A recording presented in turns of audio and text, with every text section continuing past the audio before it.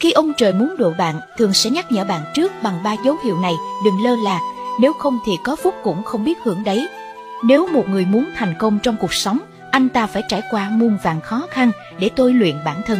Chỉ khi một người trải qua tôi luyện trong cuộc sống thực, thì họ mới có thể trưởng thành và vững chãi hơn, có đủ sức để gánh vác trách nhiệm trên vai. Đó là tất cả tố chất cần thiết dễ thành công. Cho nên, khi ông trời muốn độ bạn thì thường sẽ báo trước cho bạn bằng 3 dấu hiệu này. 1. Sẽ khiến bạn thất bại nhiều lần. Trên đời này, người có thể thành công dễ dàng vốn không có.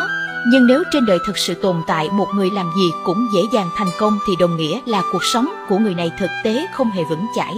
Bởi vì hạnh phúc đạt được quá dễ dàng sẽ khiến cho nhiều vấn đề khác bị dấy lên, và đặc biệt là nếu thất bại đầu tiên ập đến trong khi họ đang ở vị trí cao thì cú ngã đó có thể sẽ chấm dứt luôn cuộc đời của họ. Một người nếu muốn thành công trong một lĩnh vực nào đó thì tất phải nếm trải mùi vị thất bại nhiều lần.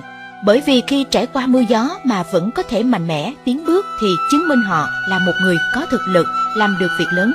Hơn nữa, thất bại sẽ cho chúng ta các loại kinh nghiệm sống hữu ích. Khi ông trời ban cho chúng ta thất bại thì có nghĩa là người muốn chúng ta không ngừng trưởng thành hơn, sửa chữa những sai lầm. Khi những thứ bên ngoài buộc bạn phải trưởng thành, bạn sẽ hiểu rằng cuộc sống thực chất là một trường học. Khi bạn chăm chỉ, chủ động học các bài học của mình thì thầy cô nhất định cũng sẽ rất thương bạn. 2. Để bạn trải nghiệm thế thái nhân tình. Một người không hiểu thế thái nhân tình thường sẽ không hạnh phúc trong cuộc sống. Bởi vì một người như vậy sẽ không biết cái gì là lòng người có nóng có lạnh. Họ sẽ bị rơi vào hai trạng thái cực đoan. Một là quá tin tưởng phụ thuộc, hai là quá nghi ngờ đa đoan. Nếu bạn đã trải qua những thăng trầm trong cuộc sống thì đó chính là chuyện tốt mà ông trời tạo ra cho bạn. Mục đích là muốn tôi luyện nội tâm của bạn. Hy vọng bạn có thể trở nên mạnh mẽ hơn trong cuộc sống tàn khốc.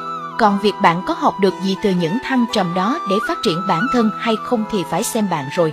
Xã hội này là tàn nhẫn thế đấy, nếu bạn không thể thích nghi thì bạn sẽ sớm bị đào thải. Sống ở đời, chúng ta luôn phải nhớ một điều, đó là cuộc sống thực không bao giờ đẹp đẽ như chúng ta tưởng tượng.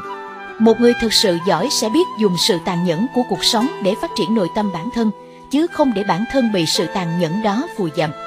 3. Khiến bạn tu dưỡng đức hạnh của bản thân. Một người muốn xây dựng sự nghiệp trước tiên phải biết tu thân tích đức, bởi vì đức không cao bằng địa vị xã hội thì cuối cùng cơ đồ của bạn cũng sẽ bị sụp đổ do mất cân xứng. Cho nên chữ tài thường đi đôi với đức là vậy. Chúng ta phải không ngừng tu dưỡng đức hạnh của mình, tĩnh tâm quán chiếu vào bản thân để biết cái nào mình đang sai và cái nào tốt để tiếp tục phát triển. Có như vậy thì bạn mới đạt được tới tầm cao của nhận thức, biết rõ mình nên đi con đường nào để không lạc lối giữa những cám dỗ nhân gian.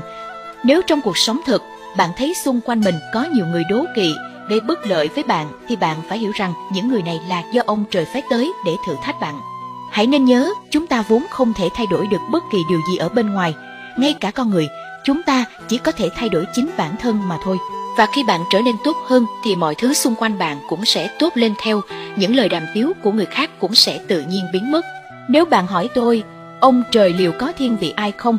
Tôi nghĩ câu trả lời sẽ là không. Ông trời luôn công bằng và không có khái niệm độ hay không độ ai. Tất cả chúng ta đều được ông trời tặng cho đủ nguyên liệu để thành công, chỉ là có người biết thưởng thức, có người không mà thôi. Nếu bạn nhìn thấy sự thành công của một ai đó thì bạn cần hiểu một điều rằng người đó hẳn đã nỗ lực rất nhiều. Trên đời này không ai hơn ai, gặp thăng trầm khó khăn thì ai cũng có phần. Nhưng người chăm chỉ thì nhiều, còn người kiên trì thì lại thiếu. Muốn thành công trong một việc gì đó thì tính kiên trì cũng rất cần thiết. Mong rằng tất cả chúng ta đều có thể hiểu được chân lý này sớm hơn.